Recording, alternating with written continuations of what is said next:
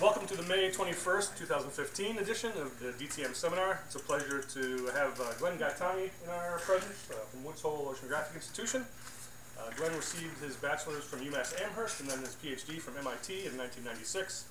Glenn was reminding me that I was his first office mate. He was a grad student at MIT.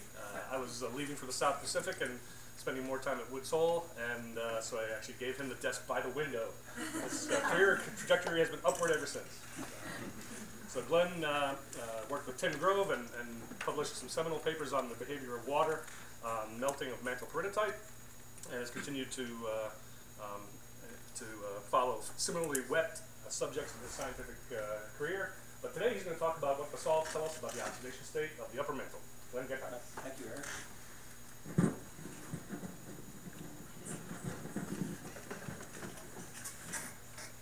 Okay, so as Eric said, I've done a lot of work on volatiles. In the past year or so, I've gotten pretty interested in oxidation state of the mantle. There's been a lot of data that's being generated with the new analytical techniques, looking at oxidation state of iron in basaltic glasses. And I started to feel like the amount of data that we were collecting was outpacing our understanding of the process. And so I started looking at that, and that's what I'm going to talk about today. So I'll start by just defining some terms. Oxygen fugacity. You've probably all heard of fugacity in your chemistry class or your thermodynamics class and then decided to forget about it. So I thought I would try to hopefully give it a bit of an intuitive definition here. So oxygen fugacity is a measure of the amount of oxygen available to react with elements that can exist in multiple valence states. So when we're talking about oxygen fugacity in the upper mantle, we're not talking about free oxygen. We're not talking about a free fluid phase. We're talking about oxygen that is bonded to things like iron and sulfur and carbon that can have multiple valence states. And then you get redox couples between these things as you change the oxidation state. So one of the reasons that we want to know about upper mantle oxygen fugacity is because it controls speciation of volatiles. Okay, so if you have very low oxygen fugacity, very little oxygen around, the carbon and hydrogen are in a reduced form, so you'd have methane and H2, whereas under more oxidized conditions, they'd be present as CO2 and H2O. And for several decades, people have worried about this because if you have the hydrogen and carbon present as methane and hydrogen, it doesn't flux melting of the peridotite, whereas if it's in the more oxidized form of water, CO2, it will flux melting. So it's a pretty important distinction.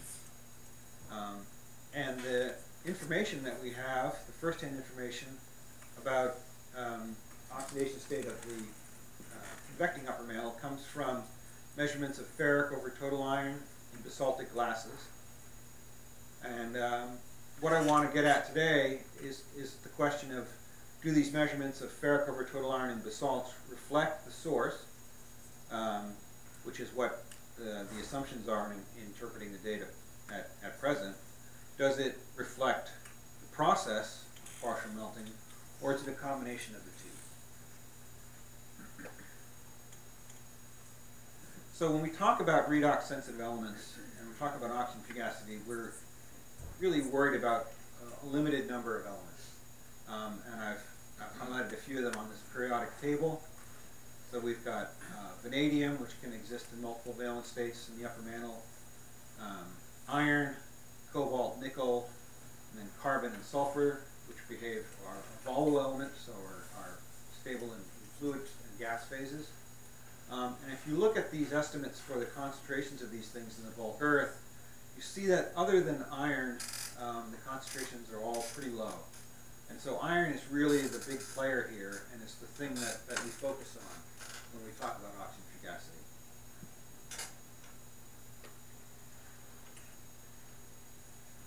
So it's the oxidation state of iron that is tying up this oxygen. And if we look at the Earth as a whole, we see that there's a big range of oxidation states.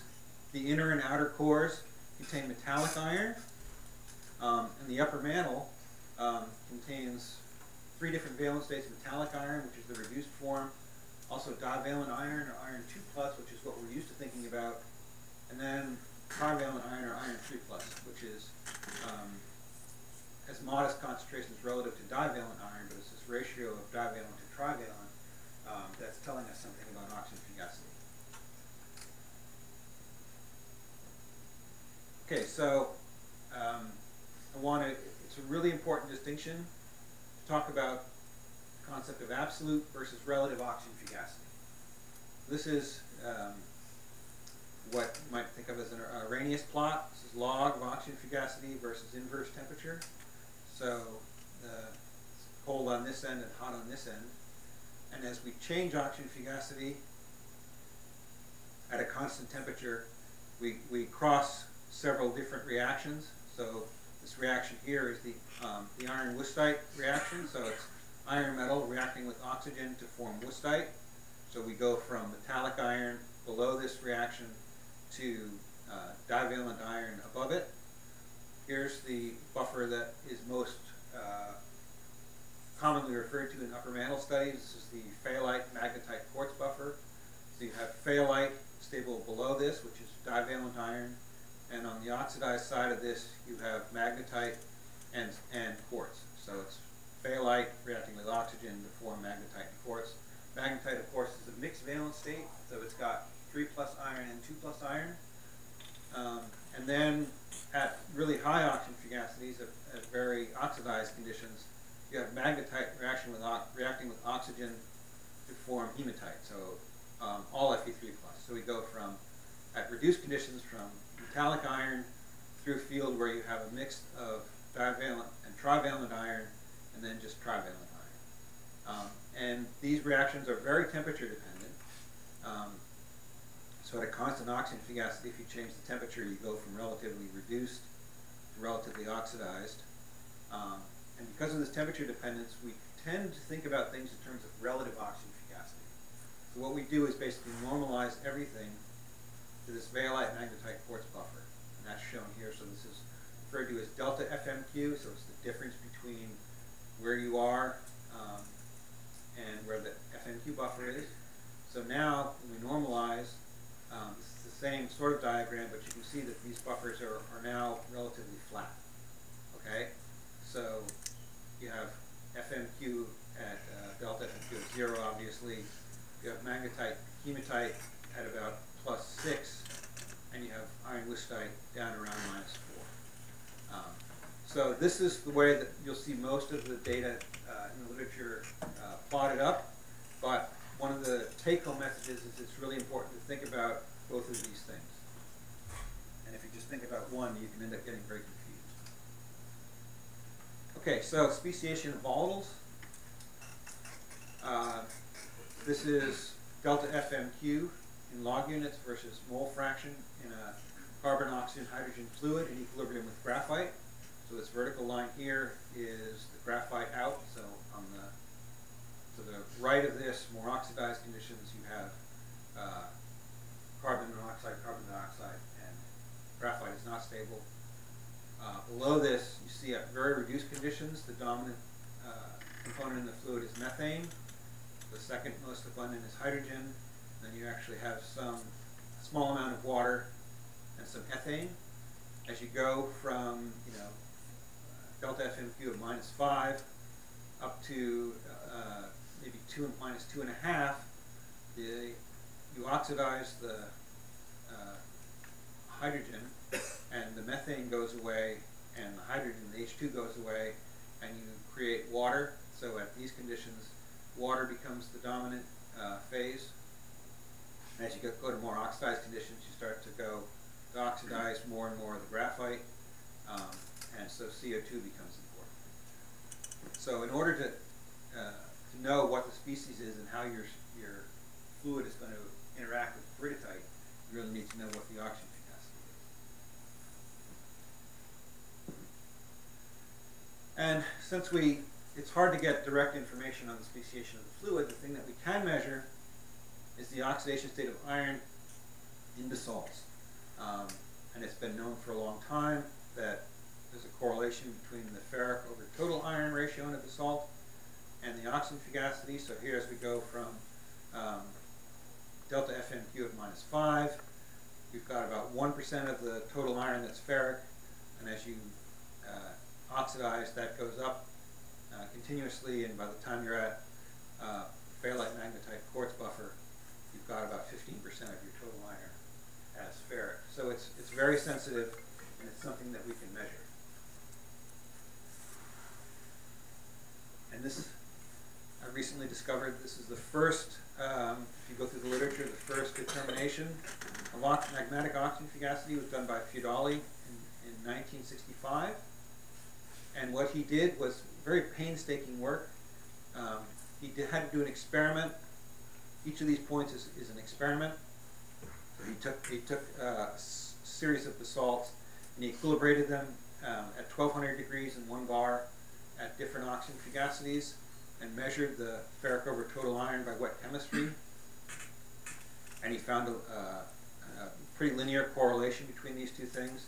And then based on the ferric over total iron that he measured in the lava, he inferred a oxygen fugacity of 10 to the -8, which is just about a log unit or so above the ferrite magnetite quartz buffer.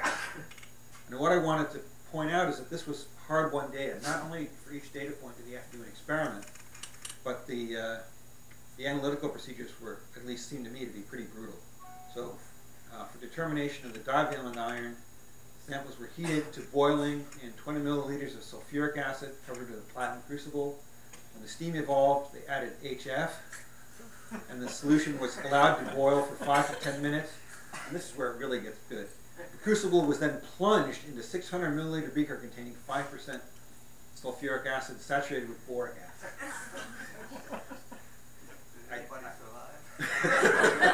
I tried to convince one of my graduate students to try this. So this is hard-won data. Now things are much simpler. One of the main ways of making these measurements is using the synchrotron. So this is the synchrotron at Argonne. So it's a ring about 1 kilometer across where they accelerate electrons to near the speed of light. And because these electrons are forced to go in a circle, they give off X-rays. And you can use these X-rays for an amazing number of things. But in this case, what we're doing is measuring the oxidation state of iron using something called X-ray absorption near-edge structure, or ZANES. And this is how it works. So this is a plot of normalized absorbance, X-ray absorbance versus energy. And you take monochromatic X-rays to excite core electrons in your sample. And each element has a characteristic absorption edge. So you see this is the absorption edge for iron. So as you increase the energy of the X-rays, you get this little bump here, which is the pre-edge peak, and then you get this big absorption edge. And what this absorption edge corresponds to is the energy, the X-ray energy at which you take the core electrons and you excite them enough that they actually leave the atom and ionize. But before that, there's a pre-edge peak, and what this pre-edge peak is, it corresponds to the place where you take core electrons and you just excite them to the valence band. Okay, so you're not actually exciting them out of the atom, but you're just exciting them up to the valence band, and because the valence band is where all the 3+ iron is, you can see that the shape of this peak is going to be sensitive to how much ferric iron is present. Okay, and the way that this works, here's a blow up of this pre-edge peak. And if you measure glasses, if you have reduced glasses, it's actually a sum of 2 peaks. The peak at lower energy is larger relative to the one at higher energy, and as you go to more oxidized conditions, this shifts to higher energies. And this is something that you can calibrate. This is something that Liz Cottrell and Katie Kelly have done a lot of work on. This is actually a figure from their paper. So here's the centroid energy. It's the energy at which you have the center of that pre-edge peak. and it's plotted against ferric over total iron in the glass. These are glasses that have had their oxidation state of iron determined independently by Mossbauer. And you can see that there's two working curves here. There's one for high silica things, for rhyolites, and there's another one for basalts. And the nice thing about the one for basalts is you can have tholeiitic morb, and you can have alkaline Hawaiiite, and they all fall in the same curve. So if you're trying to do things across a range of silica contents, you have to worry about having the right basically matching the silica content of your glass. But if you're just working on basalts, things are much simpler. So what they do is they measure the position of the centroid energy, and then read over here and get the ferric over total iron. And that works well independent of concentration of iron? Yes. So can I say, so that offset, is that just crystal chemistry? You get different... Yes. Well, so the other thing... That's going to affect the shape right. of the... Yeah, that's right. So the other thing that I sort of glossed over is that this peak is not only sensitive to the oxidation state of iron, but it's also sensitive to coordination environment. So if you're doing it on minerals, it's much more tricky than in glasses. But you know, there is that information in here, and the nice thing is that in glasses it's fairly constant.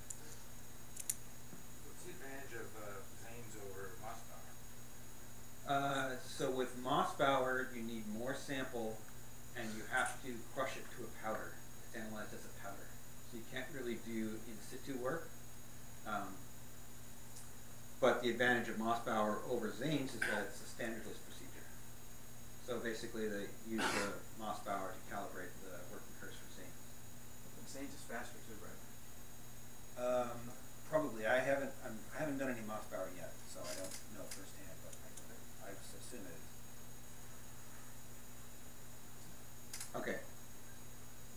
So the nice thing, as I said, about the Zanes is it allows you to do in situ analyses. This is another picture from Liz and Katie's 2011 paper. This is a morb pillow rim. So this is a basalt that was erupted onto the ocean floor and rapidly quenched. And in the outer portions, it's all glassy because it was quenched so fast, but as you move into the pillow, the cooling rate systematically decreases, and so it gets more and more crystalline. The nice thing about the Zanes is you can target individual areas of glass, and this was just showing that as the cooling rate changed from very fast up here to relatively slower down here, they were still getting the same energy, centroid energy. Okay, so as long as you're analyzing the glass, this range in cooling rate doesn't seem to make much difference in terms of the oxidation state that you measure. This is nice because it can be done on submarine glasses. It can also be done on mineral-hosted melting fusions. Okay, so there's a lot of data that's coming out now using techniques like this. This is some of that data. Again, this is from the Petrology and Kelly 2011 paper. Here's MgO and basalt versus ferric over total iron. And this is data from a bunch of different ridges. There's the East Pacific Rise, the Socorros Fracture Zone, the Galapagos Spreading Center, and so on. And you can see that there's really not much of a correlation. It's a slight, maybe negative correlation, but it's not very strong between the oxidation state of the iron and the MgO and the basalt. The nice thing is that you can take this ferric over total iron and you can use the relationship between ferric over total iron and oxygen fugacity to calculate what the oxygen fugacity is for these samples. Okay, so this is just a histogram, relative oxygen fugacity, so it's relative to the phthalate magnetite quartz buffer. And you can see that there's a nice peak at about a value of about 0.2, and there's a spread of about a log unit. But there's a nice peak, which is interpreted as telling us what the oxygen fugacity of the source is. Okay, but one of the reasons I got interested in this is because this is really treating this problem as what we would refer to as a batch melting problem. It's assuming that your magma was in the mantle in equilibrium with a peridotite and then brought to the surface and erupted. And we know that's not the way the process happens. Okay? We know that at the the grain scale distribution of partial melt is such.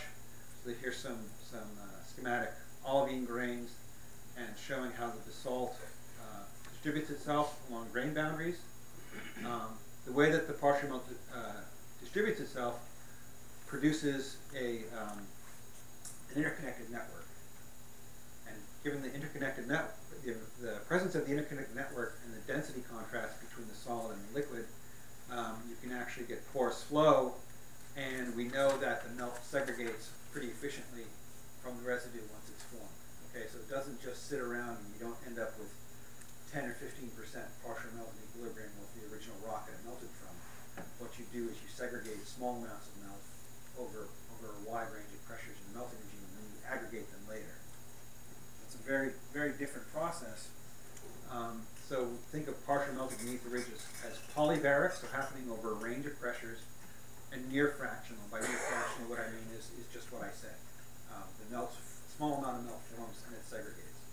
And then they go somewhere shallower and they all aggregate before things erupt.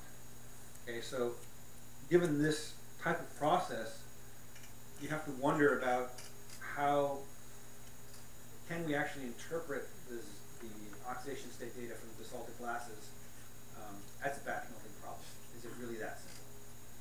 Can I ask, has it been demonstrated that when you do a small partial melt, that the fluid, the melt is in equilibrium with the bulk rock in terms of its oxygen fluidity? Because fluid, water, for instance, is incompatible, so it's going to tend to go into the melt. Magnetite may melt faster than olivine, so you might have a bigger iron 3+ total iron. What I'm gonna actually show in a little bit is that it's actually pretty easy. I mean, disequilibrium melting rates aside, if we assume that it's an equilibrium process, it's actually the re-equilibration of oxygen fugacity in the solid is actually pretty fast, because all you have to do is move point defects around. So as long as it's an equilibrium melting process, the oxygen fugacity should be an equilibrium, at least incrementally. Okay, so the other thing that bothered me about this was that people were treating this as though it was sort of a trace element, what I think of as a trace element problem. By trace element problem, what I mean is you can take a partition coefficient and an equation, plug the partition coefficient into the equation, and calculate what ferric iron does during partial melting. And so what people have been taking as sort of the paradigm is some numbers from a paper by Dante Camillo in 1994, in which he did a rough estimate and said that the partition coefficient, so the concentration of ferric iron in the peridotite divided by the concentration of ferric iron in the basalt, was about 0.1, and that the concentration of ferric iron in the primitive, or the fertile mantle, was about 0.3 weight percent. And if you put these things together and plug them into a trace element equation, you get a curve like this, and it implies that at low degrees of melting, the ferric over total iron ratio is about 0.4, and that as you continue to melt, that ratio goes down monotonically. Problem with that is if you take it through to conclusion and follow the logic, here's your delta FMQ that you would calculate for this partial melt. You can do the same calculation for the residue, and you get a different answer. Okay? So if you just treat it as a trace element problem, you get an answer, but you get an answer in which partial melt isn't at the same oxygen fugacity as the residual peridotite. And so we have to bring that equilibrium constraint to bear. We need to keep track of the ferric iron in a mass balance sort of way, but we also need to keep track of what oxygen fugacity the solid is recording and what oxygen fugacity the melt's recording, and they have to be the same. Yep. To what extent does the peridotite curve depend on using the constitutive equation for the salt, relating FO2 and oxidation state? It's independent. Okay, so this is totally independent. It's totally independent. It's just taking the ferric iron in the peridotite and calculating the FO2 based on that.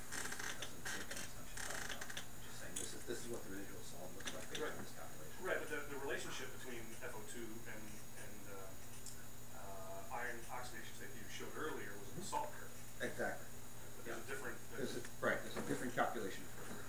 Yeah. Okay, and that's what I'm going to get to now. It's in a model for the behavior of ferric over total iron during spinel layers of light partial melt. So these are the things that go into it. The major element composition of the spinel layers of light melts is modeled using Rowe-Kinsler's 1997 model. There's some updated versions of that, but I think in terms of getting an internally consistent answer, this is fine. You could take Christy Till's updated model if you wanted to and get a slightly different answer, but you won't draw different conclusions. We assume that the system is closed with respect to oxygen. So if you have a parcel of mantle that's rising adiabatically, that's not exchanging energy with the surroundings, you can also assume that it's not going to exchange oxygen with the surroundings. The key to the solid part of the calculation is that the olivine ferric over total iron is calculated using a point defect model that was developed by Rolf Doman and Sumit Chakraborty. Okay, so for a given olivine composition and pressure and temperature, I can calculate what the ferric over total iron should be based on point defect equilibria. Then I need to know the ferric over total iron in the other phases, and that was done by determining exchange coefficients between orthopyroxene and olivine, clinopyroxene and olivine, spinel and olivine. So I calculate this using this point defect model. And then I say, given this ferric over total iron and given these exchange coefficients, what is the concentration of ferric iron in the clinopyroxene and the orthopyroxene in the spinel? These exchange coefficients are a function of oxygen fugacity and temperature. And then this is what Eric was referring to. The ferric over total iron in the melt is calculated using the equation of Crescent-Carmichael from 1991. That's a pretty standard calibration that most people use. And the important thing here is that because I'm calculating the oxygen fugacity for the solid based on the solid and based on the melt independently, I can require them to be in equilibrium. I can say I'm going to do this partial melting calculation, and I've got this solid and this melt at these conditions. Are they giving me the same FO2? If they're not, then I need to jiggle the distribution of ferric iron. Yeah. I'm not familiar with the partial melting models, but why do you use these rather than melts, which has explicitly looked at the activity coefficient line 3+ in that? It doesn't take point defect equilibrium into account. This is just for the major element, right? So the problem with melts is you have to tell it to do a calculation usually along some buffer, right? And that's not what we want to do. We don't want to assume that this is the buffer. We want to assume it's closed with respect to oxygen. And melts doesn't have anything in it for point defect equilibrium, which is what you need to deal with the solid. But nor does the Crescent-Carmichael or the Kinsler. Well, the Crescent-Carmichael is in melts. That's the model they use. And all Kinsler is giving me is the total iron.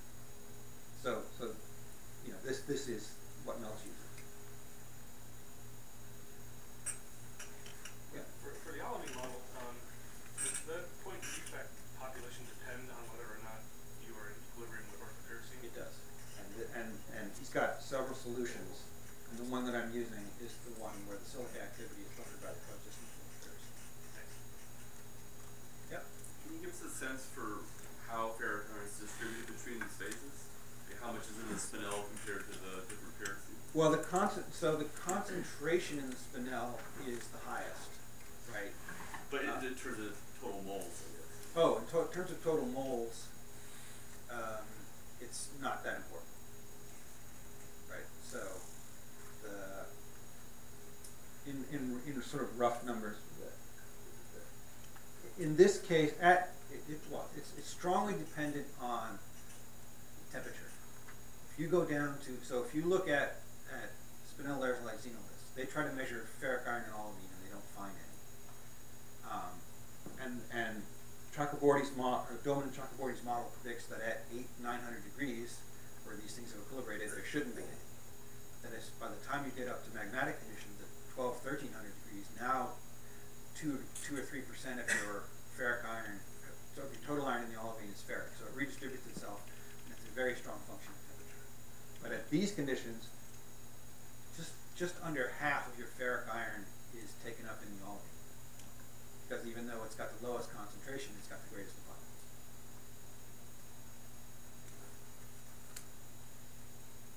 Okay, so point defects. I just wanted to go through and give you a quick primer on point defects. There are 4 flavors of point defects. There's a vacancy, which is a spot in the lattice. So think of these as atoms in the lattice. And the greenish, yellowish atoms are different from the reddish atoms. So a place where there's a missing atom in the lattice, that's a vacancy. Okay, and that's really what we're going to be concerned with. You can also have an atom that's sitting in a position that doesn't usually have an atom in it, or a cation, if you will. That's an interstitial, and you can either have a self-interstitial, so if this is magnesium, you have a magnesium sitting here. They're the same species, but they're just in different positions. You can also have an impurity interstitial, so you have an impurity here, and so maybe instead of having magnesium in the olivine, you've got some nickel or something. Okay, so that's an impurity, and here you have that impurity that's sitting in a spot that shouldn't have anything in it. So those are the 4 flavors, and this is the one that we're going to be most concerned with. And there's a notation that goes along with this. It's called Kroger-Vink notation, and it seems a little daunting at first, but it's actually very simple and intuitive. And I hope I can explain it in a minute or 2. So think of this as forsterite. So here's the structural formula for forsterite, right? You've got a magnesium on a metal site. You've got a magnesium on a different metal site. So these are octahedral sites. You've got silicon on a tetrahedral site. And you've got oxygen on an oxygen site. Okay, so this is perfectly stoichiometric forsterite. Now, if you have a vacancy, structural formula would look like this. Okay, you would have magnesium on a metal site, you'd have an empty metal site, then you'd have silicon on the tetrahedral site and oxygen on the oxygen site. The notation for this is V. V is telling you what the defect species is. So in this case, there's a missing atom, so that's V for vacancy. The subscript is telling you which site it's on. So ME means it's on a metal site, so this is a vacancy on a metal site. The superscript is telling you the effective charge on the defect. Okay, so you've got a 2+ cation missing, so the effective charge on this is 2-, right? So that's how the notation works. This is a vacancy on a metal site, and the effective charge on it is 2-. If you have an impurity, you can think of that as putting iron, replacing the iron in forsterite, magnesium in forsterite with an iron. So now you've got the species is the iron. X means it's electrically neutral, okay? And the subscript means that it's on a metal site. The other one that's important here is a ferric iron. So instead of a ferrous iron, you have a ferric iron, so it's 3+ on a site that's supposed to have a divalent cation. So here it's an iron on a metal site, and the dot means the effective charge on it is +1. Okay? So this vacancy and this ferric iron are the 2 major defect types in mantle olivine, and they charge balance one another. So that means for every metal vacancy you have 2 ferric irons. You know the concentration of metal vacancies, you know the concentration of ferric iron associated with it, and vice versa. Please do first approximation. Okay?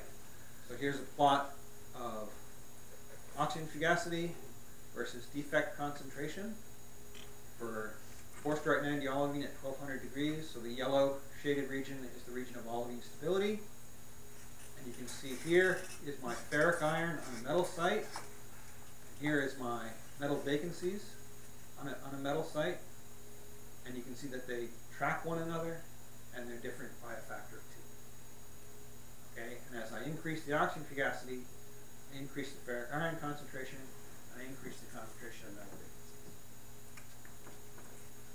in the model, this is the only, I'm assuming this is all the ferric iron that's there. I'm not worrying about ferric iron that might be trichromosed by sodium or lithium or aluminum somewhere.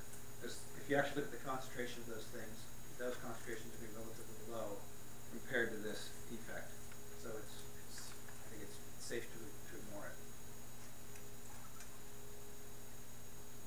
Okay, so you mentioned the reequilibration of oxidation state. And we know that it reequilibrates rapidly, which can be a little bit non-intuitive because oxygen diffuses really slowly in these silicates. Right? It's a very slow diffusing thing. So I just want to illustrate how this works. So this is a perfect olivine lattice. The red spheres are oxygen.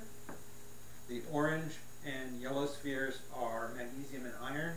The yellows are the M1 site, which line up in chains, and the orange ones are the M2 site, which are offset from the chains. And the blue spheres are the silicon.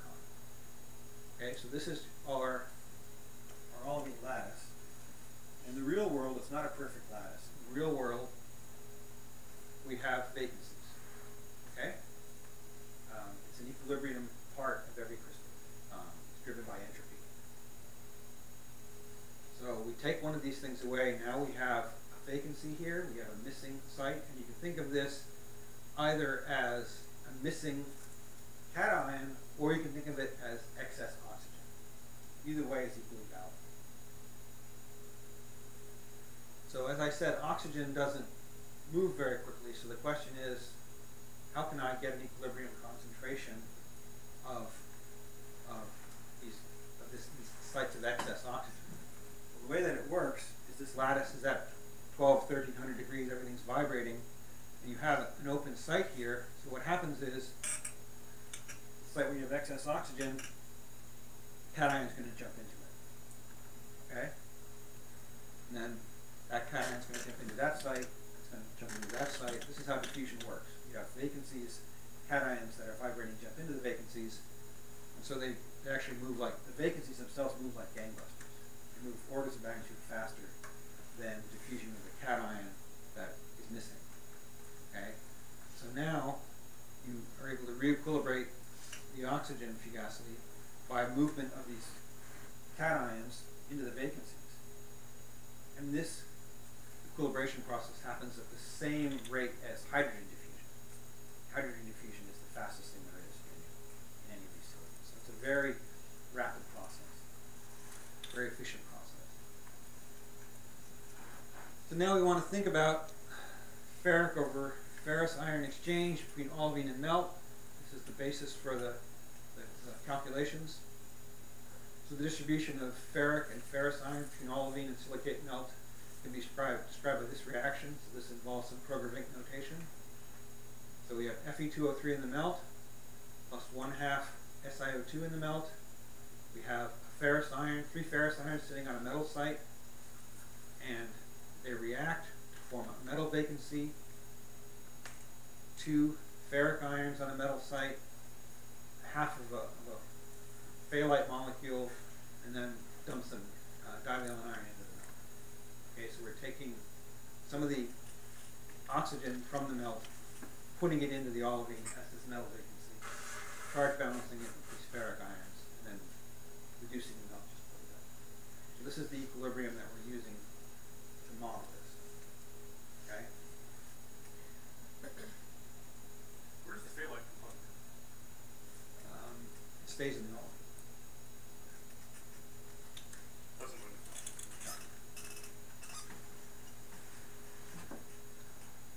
Okay. So then, needed to calibrate the exchange coefficients. And unfortunately, there is no experimental data on the oxidation state of iron in mantle minerals. Okay? And so for now, what I've done is taken data, Mossbauer data from the literature on natural spinel layersolites, calculated a temperature from 2-period steam thermometer of wells, and calculated the relative oxygen fugacity from the Nellwood oxybarometer. So this is a reaction in which you have forced dry component or phthalate component in the olivine to ferrosilite component in the orthopyroxene plus magnetite in the spinel. This has been calibrated thermodynamically, and you can, it's the way that oxygen fugacity for spinel layersolites is calculated. Okay, so for the moment, this is my calibration data, and you can see, as with all lithospheric samples, these things have equilibrated at low temperatures relative to what we're worried about in the melting regime. But it's going to have to do until we can generate some experimental data. So here shows the calibration. Here's the model for the olivine. The ferric over total iron in the olivine versus relative oxygen fugacity. So you can see that at FMQ minus 2.5 or so at 1200 degrees, you've got less than 1% of your total iron is ferric in the olivine, but as you go up to FMQ, that rises to 2%. Okay, and this is also temperature dependent. This is just the observed ferric over observed exchange coefficient, so ferric over ferrous iron in the CPX versus ferric over ferrous iron in the olivine, predicted versus observed for the calibration, the same thing for orthopyroxene, the same thing for spinel. So this is all the Mossbauer data, and these things are calibrated, are parameterized in terms of temperature, oxygen fugacity, and the ferrite content of the olivine. So now we can revisit batch melting, and this is ferric over total iron versus melt fraction. So we're going to have a batch melting calculation at 1.5 GPa. Here's the ferric over total iron in the partial melt. Here's the ferric over total iron in the crudite. You can see they both decrease with increasing extent of melting, which makes sense from a mass balance perspective, right? Because the partial melt has more iron in it, more ferric iron in it than the crudite does. And as you increase the concentration, the mass of that melt, concentration of ferric iron in the crudite has to go down. But the first thing that you see from this is that the partition coefficient for ferric iron, if you want to think about it as a partition coefficient between crudite and melt, is about a factor of 5 to 6 higher than what Gaetani estimated in the mid-90s. Okay, and you can see it's not constant, right? So you can't really do this as a simple constant partition coefficient calculation. And so this actually gets at one of the things that people have been scratching their head about. Why doesn't the oxidation state of iron in mid-ocean-rich basalts agree with this partition coefficient? And one of the hypotheses was that it's more compatible than we thought. Well, it is more compatible than we thought. Okay, so what happens to the oxygen fugacity? So here's relative oxygen fugacity versus melt fraction. We're starting at the ferrite magnetite quartz buffer reaction. And as we increase the extent of melting, the relative oxygen fugacity goes down, which seemed pretty counterintuitive to me at first. If you've got a closed system, how is the oxygen fugacity dropping by an order of magnitude just from partial melting? But in order to understand that, you have to look at the absolute oxygen fugacity. Okay, so here's inverse temperature again versus log of the oxygen fugacity.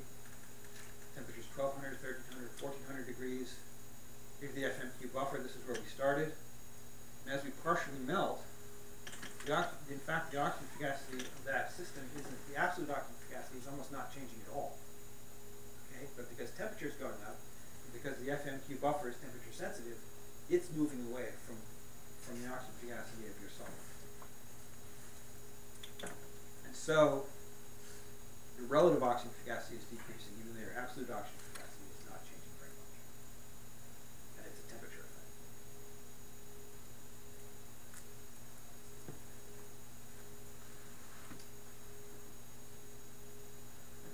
So now we want to look at the really interesting problem, and that is decompression partial melting. So it's a polybaric process. This is temperature versus depth. Pressure's up here. And these are adiabats with different potential temperatures. So what potential temperature is the extrapolation of a mantle adiabat to a constant pressure of 1 bar. So this parcel of mantle on this adiabat has a potential temperature of about 1394. This one's about 1345, and this is about 1295. And you can see this is the slope of the adiabat, this is the slope of the mantle's pretty tight solidus. According to Hirschman's parameterization from 2000, you can see that at different potential temperatures across the mantle solidus at different depths. Okay, so a hotter mantle will cross the solidus at higher pressures and melt to a greater extent than a cooler mantle. So all of that sort of makes intuitive sense. Something's hotter is going to melt more than something that's cooler.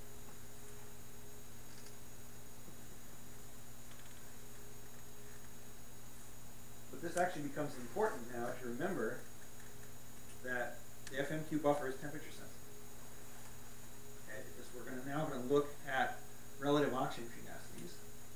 So here is that 1396 degree potential temperature adiabat depth versus delta FMQ. And what these are curves for different ferric over total iron in your peridotite. So we're keeping the oxygen concentration constant in the peridotite. In this case, it's 6%, 5%, 4%, 3% of your total iron. But we're letting it ascend adiabatically, and what you can see is that the relative oxygen fugacity changes, even though the oxygen content of that mantle parcel is constant. And a lot of that has to do with the fact that, some of it has to do with the fact that the iron is redistributing itself between the spinels and the other phases. But a lot of it has to do with the fact that the pressure and temperature is changing along this path, and that's moving that FMQ buffer. Yeah, something that is confusing me a little bit is, are the buffer curve is also pressure dependent at some level, right? Yes. Now, So this is taking both pressure and temperature into account. And I actually tried to find a way to do a plot analogous to the temperature plot, but it's hard because both temperature and pressure are dependencies, and it's hard to. but the delta FMQ calculation here is taking both P and Q. It's taking both P and Q into account. Right. So each of these points, I say what's the pressure, what's the temperature, what's the pressure. But the other important aspect of this is that if I go from a potential temperature of 1396 to a potential temperature of 1294 for the same parcel of mantle, I've got a higher relative oxygen fugacity. So this is 6% of the total iron is ferric. Here 6% of the total iron is ferric. But here you've got a higher relative oxygen fugacity as compared to the hotter mantle, right? And that's similar, you know, you can think about that as similar to what I showed for the partial melting, right? Because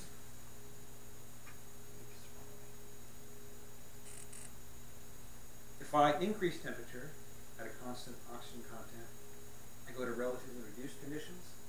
If I decrease temperature at a constant oxygen content, then I go to relatively oxidized conditions. Right? And that's a temperature effect. So you don't expect a parcel of mantle with the same content of oxygen at different temperatures to have the same relative oxygen capacity. And that is completely consistent with this, where I've got a lower temperature mantle and it's got a higher relative oxygen fugacity, but moved off to the right in that grainy spot. Okay? So delta FMQ, relative oxygen fugacity, is something that you need to actually think pretty hard about, because it's dependent on more things than just the oxygen content of the fluid. Okay? So you have to think about the absolute oxygen fugacity as well as the relative oxygen fugacity.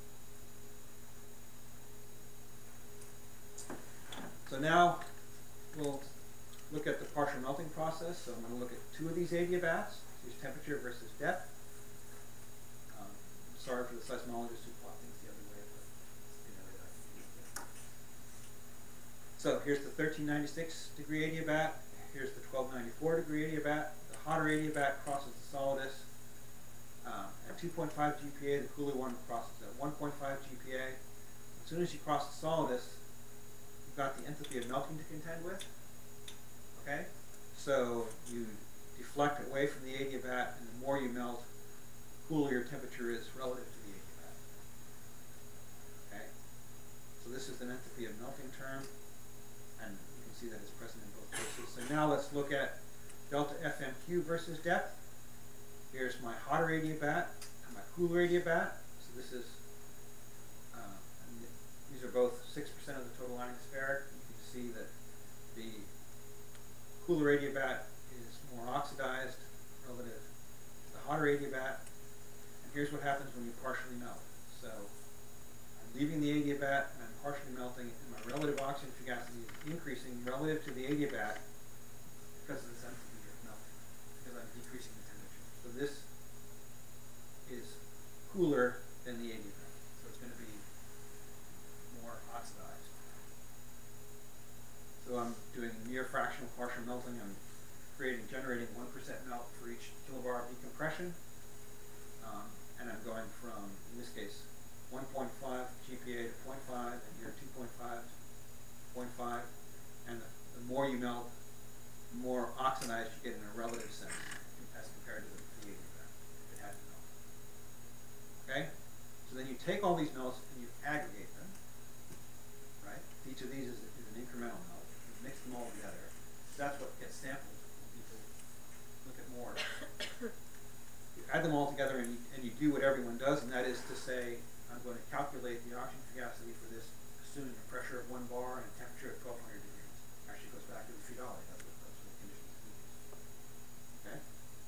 So this is what you get for this adiabat, and this is what you get for this adiabat. And at first it looks like a big mismatch, but then you have to consider the fact that we're actually concerned with things at high pressure.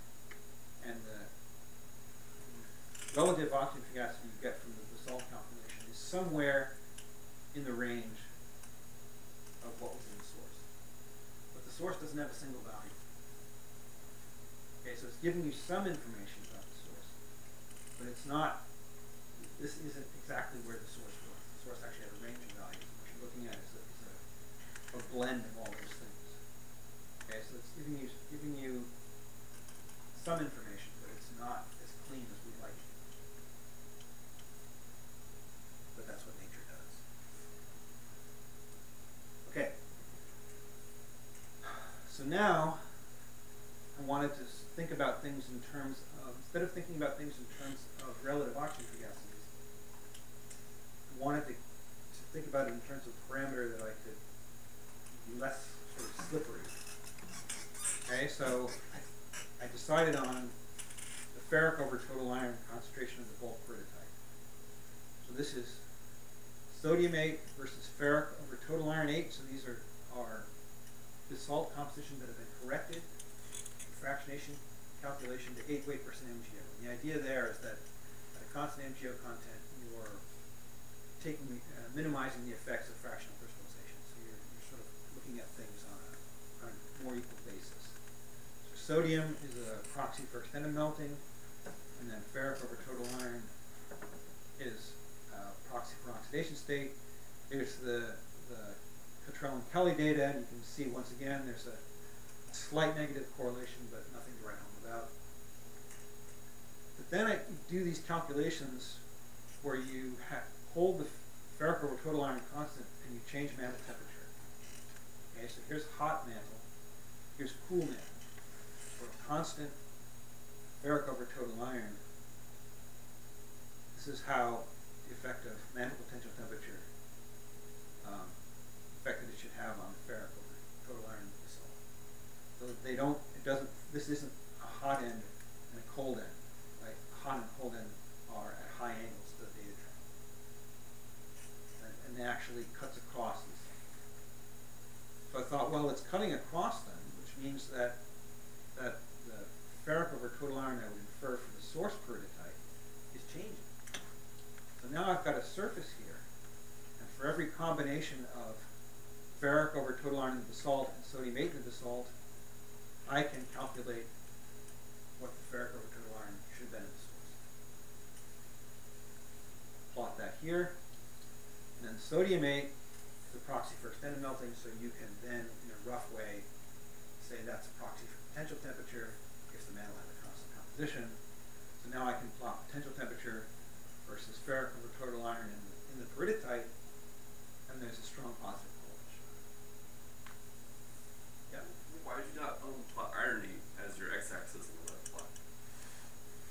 on the left plot, Yeah. because ironate is not, I wanted an indicator of extended melt. Ironate is an indicator of pressure. But it'll yeah, so it would also be a function of the pressure or the temperature of it along the AD bed. It should be. I hadn't really thought to do that because I was more interested in extended melt, but it's another thing to look at. For sure.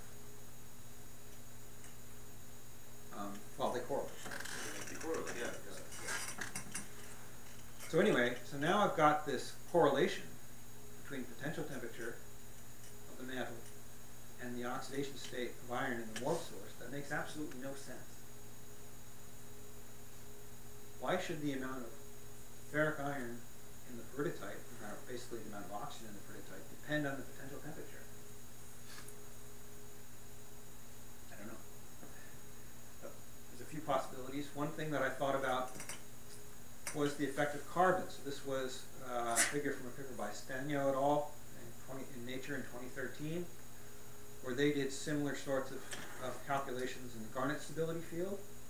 So these are adiabats with different ferric over total irons. There's 7%, 6%, 5% in the garnet stability field. And the same thing happens as you decompress, as you go from greater depth to shallower depth. The relative oxygen fugacity increases, just as my calculations indicate for the spinel layers light field. What happens in this case is there's this curve that is basically graphite out, where you go from having reduced carbon stable to having a carbonate melt stable. And their idea was that if I've got a parcel of mantle that's got 4% of its total iron as ferric, hits this curve, it needs to oxidize the carbon. In order to oxidize the carbon, you have to get oxygen from somewhere. You get a redox couple between the carbon and the oxygen. Okay? And you reduce the silicate portion of the peridotite and you oxidize the graphite, which is a really neat idea. But then you ask yourself, could this give me different oxidation states as a function of potential temperature? And the answer is no. The only thing that this cares about in terms of how much reduction in silicate you get is how much carbon you have. And there's no reason to expect that you would have a concentration of carbon correlating with potential temperature, unless somebody thinks for a reason that I couldn't do that. So I don't think this could be the mechanism. I'm not saying this doesn't happen, I'm saying this isn't what's setting the final oxidation state of the peridotite. There's another redox couple, and that is between sulfur and iron. Okay? Here's temperature versus pressure, and these are the sulfide solidus and the peridotite solidus. So the sulfide solidus, any sulfide that's present, and I should say that almost every basalt you pick up is sulfide saturated, so there's sulfide in the mantle. Sulfide will melt at a lower temperature than the salt. So it will melt, as your mantle is ascending adiabatically, sulfide will melt before the silicate melts. Okay? And the other interesting thing is that the relative oxygen fugacity, this relationship between relative oxygen fugacity and the amount of oxygen in the sulfide melt. So as you increase delta FMQ, you increase the concentration of oxygen in the sulfide melt. So at minus 3.5, there's almost none. By the time you're up at close to FMQ, you've got tens of weight percent. You've got 10, 12, 14 weight percent. Okay? If you think about this sulfide before it melts, it's got essentially no oxygen in it. Right? Solid sulfide can accommodate very little oxygen. So if I'm hitting this sulfide solidus and melting this solid sulfide, I've got to get oxygen from somewhere. And the obvious place to get it is the same way you did it with carbon, redox couple between the ferric iron and the peridotite and the sulfide, sulfur and sulfide. Okay? But in this case, it's this oxygen concentration in the sulfide melt is sensitive to the relative oxygen fugacity, and that's a function of temperature. We found a redox couple with something that is potentially sensitive to potential temperature. Okay? So could it explain the data? So here's, there's a lot, actually there's not a lot of experimental data to go into this. You can't do a real rigorous parameterization because there's so few data. But for the data that's available, doing a very simple calculation, you can see that there should be a negative correlation between oxygen sulfide and mantle potential temperature. Okay? So at 1400 degrees, you're talking about 4 weight percent in the sulfide, and by the time you're up at temperature of 1240, you've got 12, 13 weight percent. So now you've got a redox couple that's sensitive to temperature, and in fact, if I can have 1000 ppm sulfur in the Morb source, I can do a pretty good job of reproducing this correlation between the temperature and oxidation state of the Morb source. So this is, it potentially works, but it's still somewhat speculative because of our knowledge of the amount of sulfur in the Morb source and also the experimental data that needs to be do a really good job. But it seems to work. So to conclude, modeling the ferric over total iron during partial melting requires ferric-ferrous equilibrium between solid and melt. You can't just deal with it with a partition coefficient. You also have to have that equilibrium constraint. Comparison of the model results with Zane's data from Morb glasses show correlation between potential temperature and ferric over total iron in the Morb source. And sulfide melting is one potential mechanism for producing this correlation. Thank you for your attention.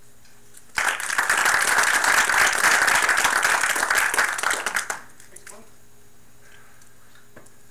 So we've got some time for questions.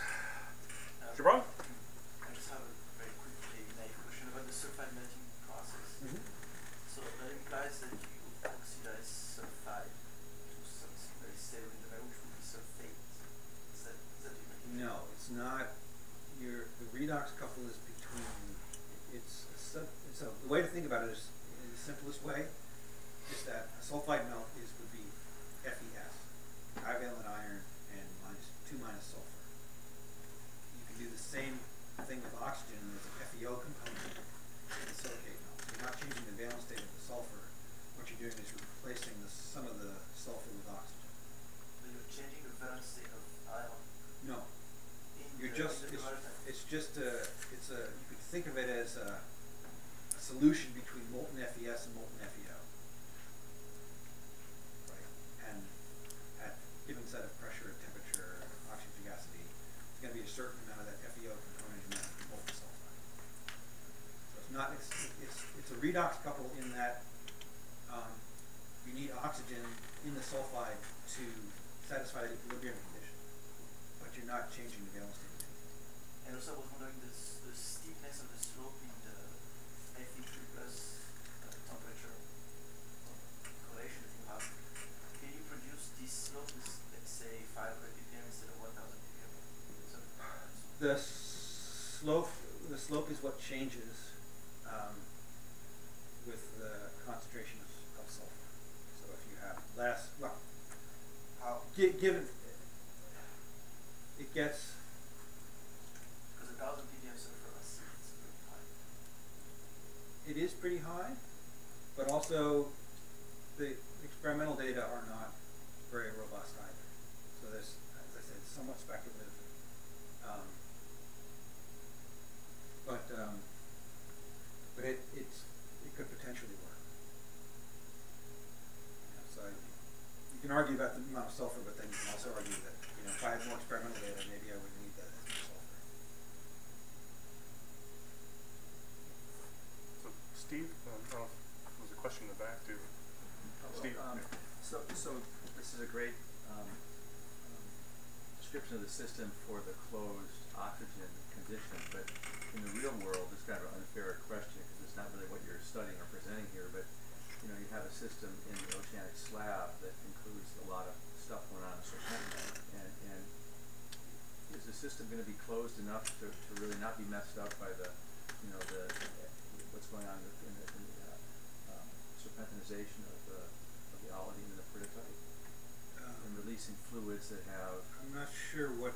So in the Morb source, it's going to be serpentine won't be stable, right? So, but in the subduction zone, that's a different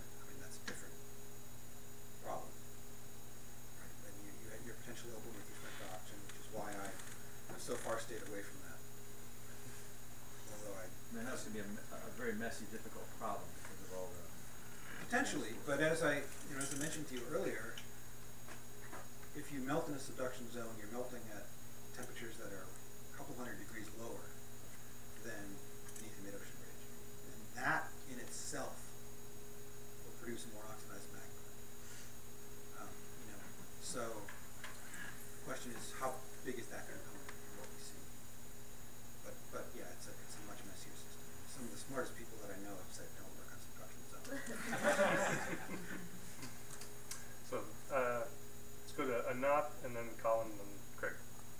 So one of the things that has always confused me the most about FO2 is the difference between the Fe3+, for example, over total iron, versus the mineralogical control of the amount of Fe3+ that can even fit in the structure of whatever mineral, right? So when I see a plot of Fe3+ as a function of temperature, I think, well, maybe vacancies will be a function of temperature, yeah. And therefore what you're showing is just that there's so much Fe3+ that can actually fit into the crystal as a function of temperature. Do you know what I mean? Yeah, that's sort of built into what I've done, right? In that the limit in this case is the ferric iron and the olivine, because everything else is built off of that, right? But you can always put oxygen into spinel. So in terms of the bulk oxygen, you can potentially get quite a bit in by the magnetite component in the spinel. And as you change conditions, as you change pressure and temperature conditions, it redistributes itself. As I said, if you take that same model and say how much ferric ions are going to be in an olivine at 900 degrees, the answer is almost none, right? So in a peridotite, it's going to have to go somewhere else. It's going to have to go to the spinel or to the orthoperics rather than in the fibers. But you do have a sink floor there in the spinel. So in the garnet stability field, I don't know. That might be a more tougher case. Oh? Can we rule out for your correlation between ferric ferrous and potential temperature and influence of plumes?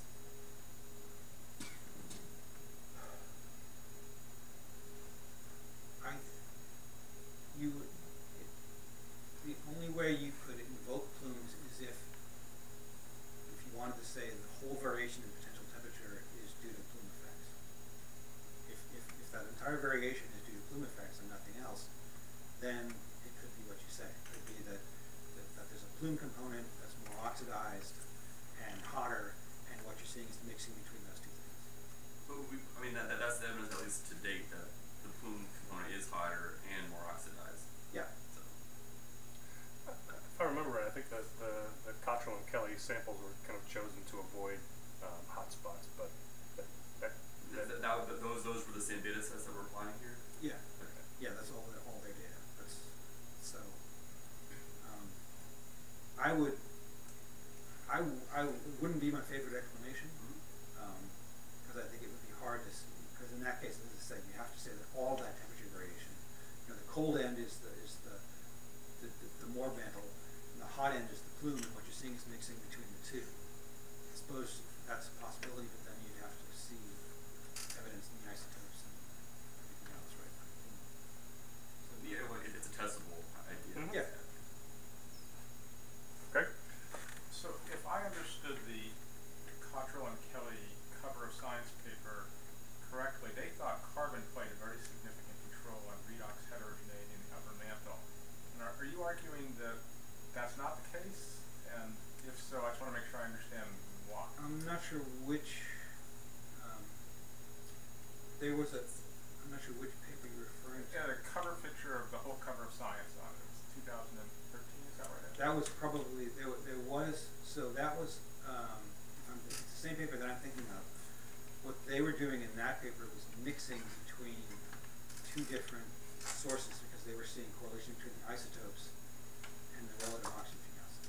Is that the paper you're thinking of? I think it was Zane's work. Yeah, this was Zane's work. It was Zane's work, but what they found was that there was, so they got the relative oxygen fugacity from Zane's.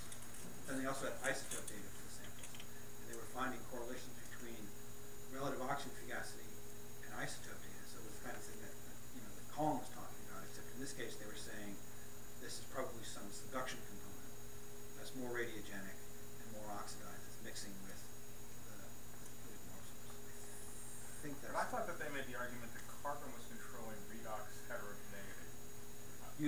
So you could do well. So you can do that with this.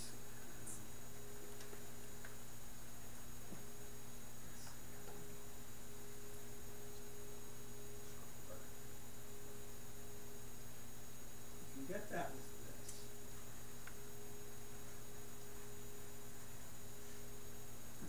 You can get that with this, right?